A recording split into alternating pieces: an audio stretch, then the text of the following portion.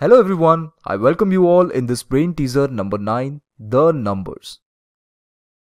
Here let's say we have these 3 different circles of 3 different colors. You need to assume that each circle is representing a different digit.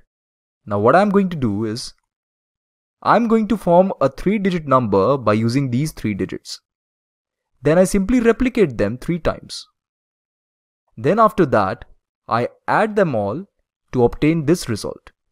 Okay, so you can clearly see the result is a 3-digit number and obviously all the digits are same. You need to determine what numbers these circles are representing.